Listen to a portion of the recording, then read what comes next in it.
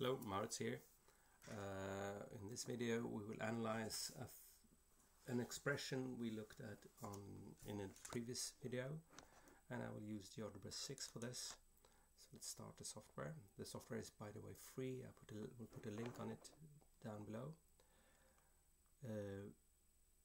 Here we can write expressions like, of course, that's y equals to x, x, it will draw a graph, but also stuff like y square equals to x, so you get something like this, right? So it can draw a graph from a relation, and that is what we will do now. We will write the relation that we had, that is 2x to the power of, is to the power of, and then right arrow to get down to the ordinary line, equals to bracket x plus y divided by bracket x minus y. So that is the expression, the graph for the expression, and we will actually zoom in a bit here because we are mostly interested in the middle part there, because else the rest of it just stretches out. We can move it to the center there. So up there I have the tools to move about. Actually, you can zoom in a bit more here. Okay, and then we can move this one a bit. So that is the expression we are examining. I'll hide that. And then we found the derivative of this. We took implicit derivatives and we found two different expressions, and then in the end we made y subject and took derivative of that too, which I didn't do in the video. I think you can try that yourself. So the first expression we got, we can enter this here, and we can use that using something called slope field. And a slope field is basically little bars that will show you the direction of the derivative at that point. So if you have some y prime is some function of x and y, the x and the y value, say we have x is 1, y is 0.5, it will calculate what a particular slope will be there. And to do that we write slope, and you can see slope field, that is the command we will use. There we'll write our expression. I press the delete key, or not delete, the erase key. Now I can enter expression here. So for example, right here at slope field I write 1, everything will now have a slope of 1. If I write x, then everything will have the slope equal to its own value. So we can see, for example, over here that along this here the slope is about 1, there the slope is 0, there the slope is minus 1, and so on. The expression we found for the derivative, because this is all slope field, is y prime equals something. We write what y prime is equal to. The expression we found was, and I can start with drawing a division line, and then that was 6x to the power of 2 minus 4x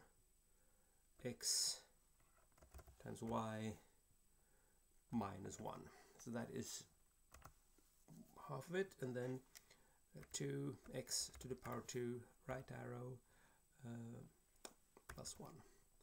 So this is the slope field for that one. And we will go in here and change the color of this one, so because we can draw more than one slope field. So if I go in settings, and I will change this color to, say, red, and then I will close this. Bam.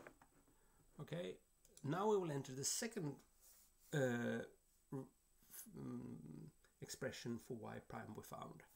So slope field again, I erase that, and I can put, now I'll do a little bit differently. I will put a bracket and start to write my numerator.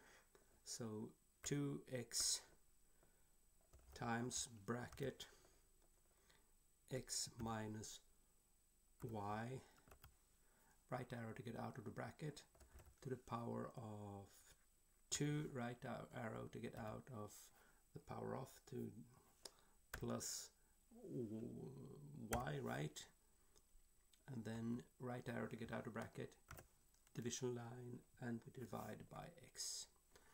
So this is our, and we can go to the end of this and press enter. So this is our second slope field, and as you can see, it's quite similar here, quite similar there, quite different there, quite different there, quite similar over there. We'll change the color of this too.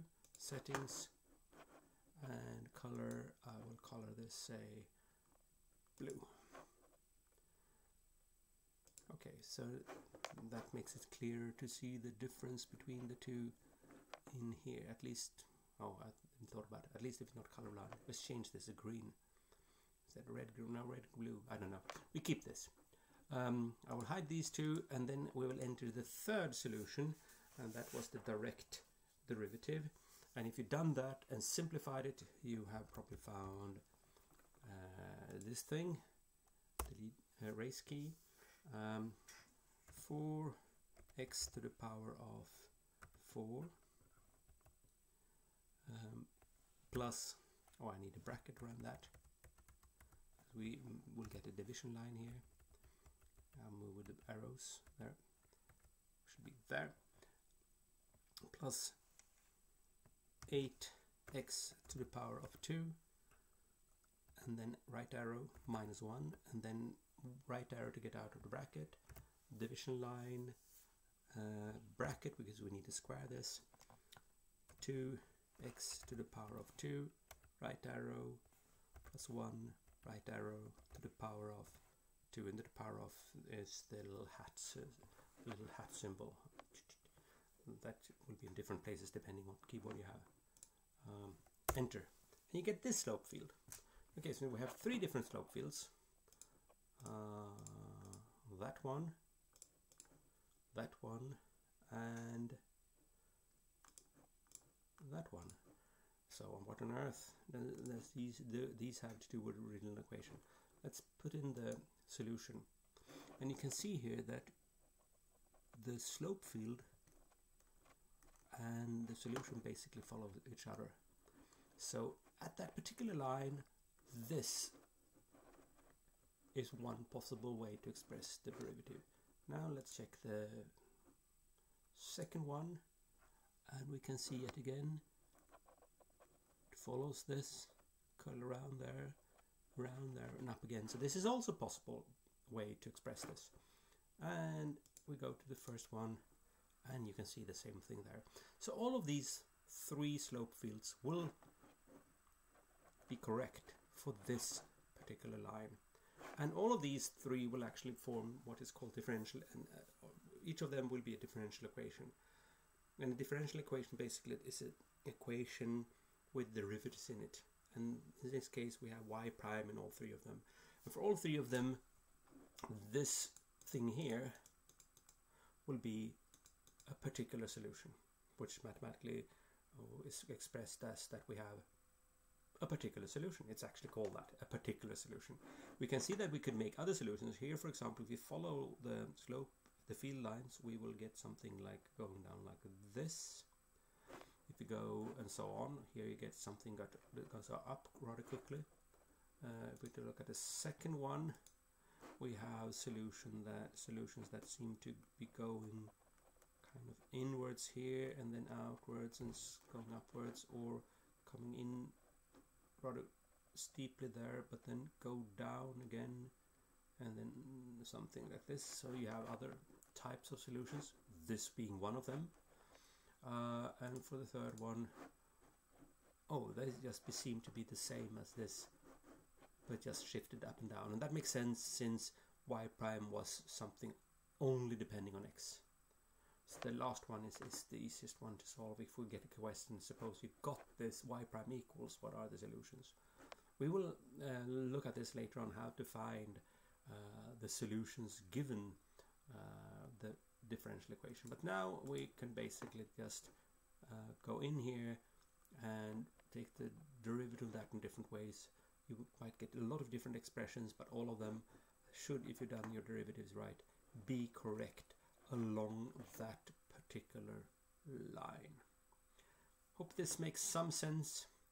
If not, then sorry. No. And as I said before, if you are not confused when learning something, you haven't tried hard enough. So stay confused, learn a lot. Ciao.